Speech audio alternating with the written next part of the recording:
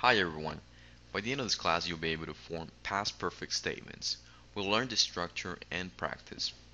So let's get started. In our previous lesson, we learned about the past perfect. And it's always important to keep that in mind. We use the past perfect to express an event that occurred before another event in the past. Today, what we're going to do is we're going to learn about the structure. So let's get started. I would like to start by making positive statements. So the first thing that I would like to point out is just the structure, and then we'll see how that structure works. Let me just make this a little bit bigger so that you can see clearly.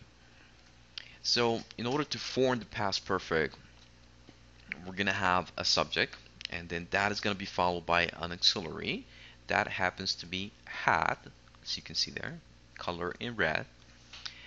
And then after that, we're going to follow the past participle of the verb. So we're going to include the past participle of the verb.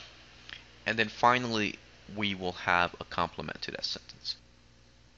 In the example, we see that we're using the past event and the past perfect event. And that's because we're combining two tenses together and we're using those accordingly. So as you can see, we see the past event here, and then we have the past perfect event as a continuation of that. But I mentioned that these sentences can be separate or they can be together. So let's look at the examples at this time. I mentioned that we're going to have some sort of subject, so we're going to say someone, all right? And I'm going to borrow that second example that you see there at the bottom. This follows the auxiliary verb. This in this case is going to be had, and then this is going to follow the past participle of whatever verb that I'm using. So in this case, the verb is steal, all right, and the past participle of that verb is stolen. Okay, so someone had stolen my wallet. Just to emphasize what we're doing, what I'm gonna do is I'm just gonna try to see if I can point this out in the right place so that we can clearly see what is it that I'm talking about. So the subject is someone. All right, I should color this maybe blue. Same thing as it's in red. The auxiliary verb is in red, and then the past participle is the verb that we're going to use in the past participle. So in this case, I'm using the color green. So let's look at the other examples that are on this chart up here. I have put my stuff in my locker. So first of all, we have the subject is I. It follows the auxiliary verb had, and then the past participle of the verb, in this case is put, and then we will include a complement. I have put my stuff in my locker. My stuff in my locker will be the complement. Um, Finally, we have another sentence that we want to emphasize, and let me do that right now. Okay, so we have I had forgotten to lock the locker. So once again, we have the subject in that sentence is I, auxiliary verb have, the past participle of the verb forget, it's forgotten, and then the complement becomes to lock the locker. Now, quickly, what I want to explain is how to make negative statements in the past perfect. Let me go ahead and give a couple of examples here.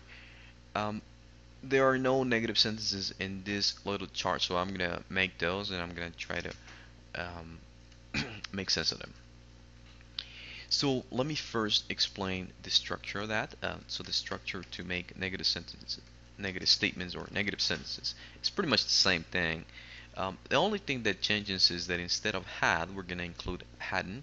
By the way, this is also the same thing as saying had not. So you might see that either by saying had not or hadn't.